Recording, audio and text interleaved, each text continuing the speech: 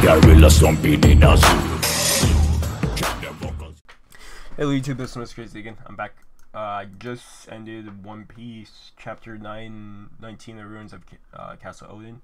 We'll be going to do One Punch Man now, since they both came out on the same day, and One Punch Man came out a whole lot sooner than I thought it would. Chapter 96, Now.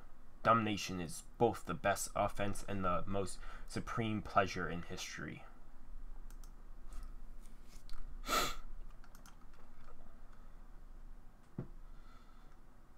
And he's still fighting those two in the battle.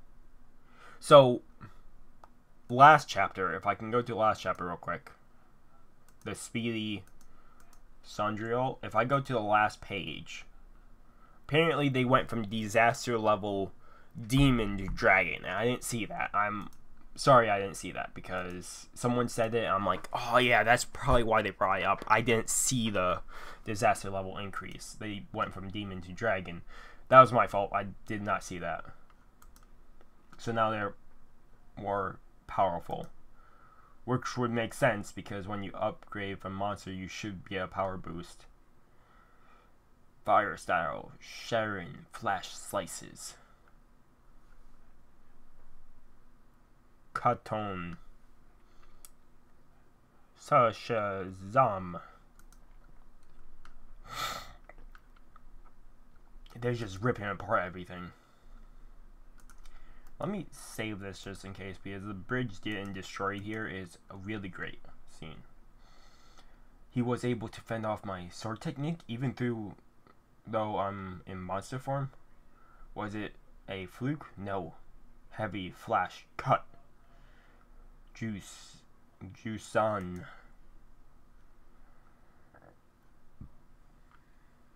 Oh, the guy's blade cracked. So you're aiming to destroy my weapon? Are you too slow?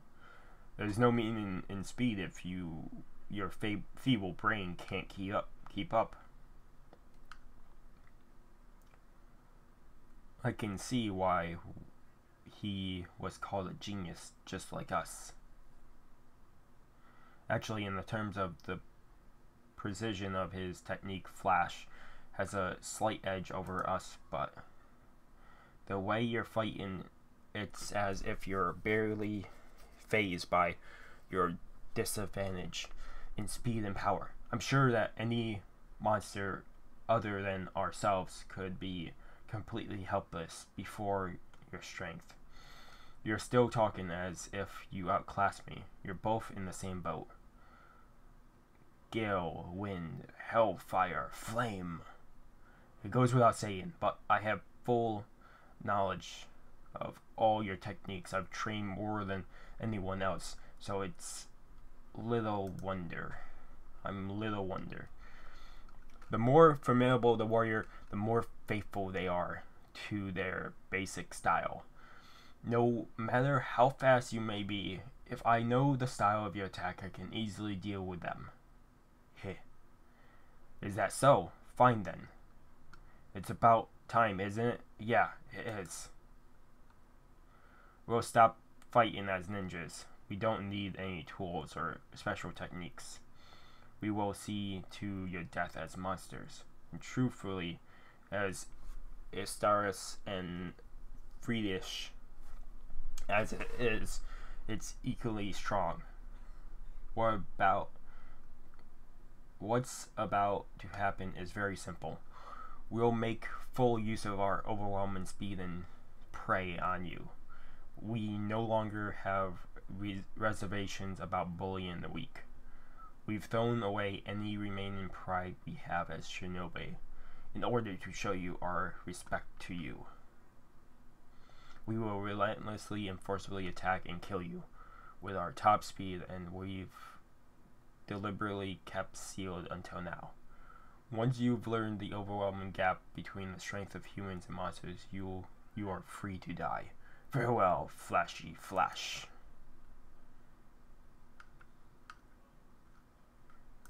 This bridge is just getting torn up.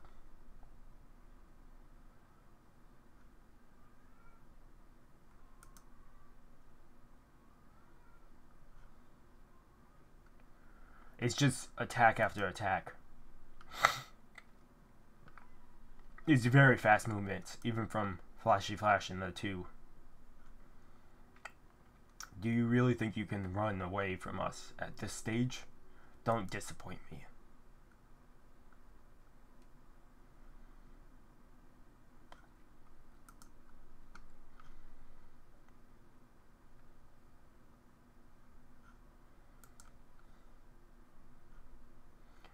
Whoa. This scene right here of them bouncing off the walls. They're bouncing off the walls and they're moving pretty quick for these attacks. This reminds me of the first time we saw Luffy's Gear 4 Python, where it bounced off the air just randomly to hit Pink Flamingo in the manga. That's what this reminds me of. I'm just saying, it just reminds me of that.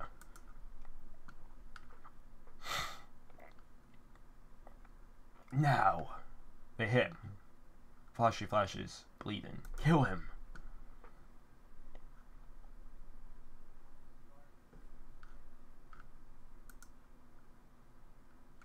Flash. Kick barrage. Not good. He's going for a follow-up attack. Quickly. We must regain our posture. Killer move. Flash. Sword. Strike.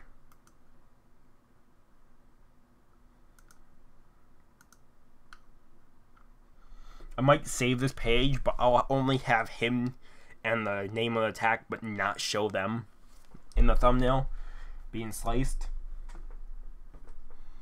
He sliced them both in half. More explosions are just happening. The whole place is just blowing up. Damn it. How irritating. I was simply... No. If you were hiding such a powerful technique, you should have just used it from the start. It was simply searching for the correct timing to finish you both off at once. I decided that if I had let even just one of you escape, it would create a more bothersome situation for me. If another S-class hero were to do battle with you, or both of you, they would likely have trouble copying with your speed after all. Your greatest strategy would have been to fight against anyone else but me. That's all there is to it. So you're saying, if you hadn't been our opponent, you're insufferable. Men to the very end. Assassins can only live in the shadows. They'll never be treated as humans and only exploited. We only wanted to switch to the exploiting side and the controlling side. In order to grow powerful, we did anything and everything we could think of. So tell me, Flashy Flash, what did we lack? Training. That's really cool scene. Cool guys don't look at explosions. I say that because he's just walking away and the whole place is collapsing behind him.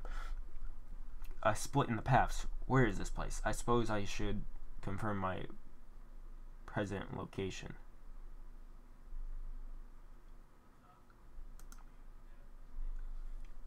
Whoa, this chapter was very short. Compared to most of the chapters, that's why it came out so quickly.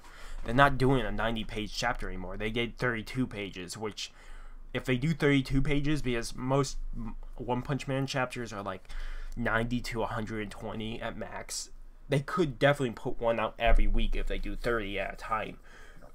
Which would be cool, because I think last week was the week that they put out One Punch Man 95. So, we know Flashy Flash won against the two assassins because he used his kill strike move, just like Saitama would use. Oh, so there's two split paths, but he's walking down one of them already. He's walking down the left lane instead of the right. Otherwise, I'm gonna say 9 out of 10 chapter. One Piece was 9 out of 10 chapter 2 because it's so killer with the thing Oda did at the end. And for One Punch Man, same thing. There's really great section of him just fighting them and obliterating them when they were so cocky, which was cool. And just the scenes and the artwork is incredible. You can expect nothing less from One Punch Man, though. The art is always incredible. It's just how much we get of storytelling within these chapters. And it's a shorter one, which it's cool because we got a chapter this soon. Either way, we would have had to wait another month. Otherwise, thank you guys so much for watching. If you like the video, give it a like. If ever already subscribe to the channel, work on the channel, keep all content. Otherwise, this has been Miss Crazy Can signing off. Have a good morning, have a good afternoon, have a good night. Wherever you are, just have a good day. And hopefully I see you guys next video. Peace!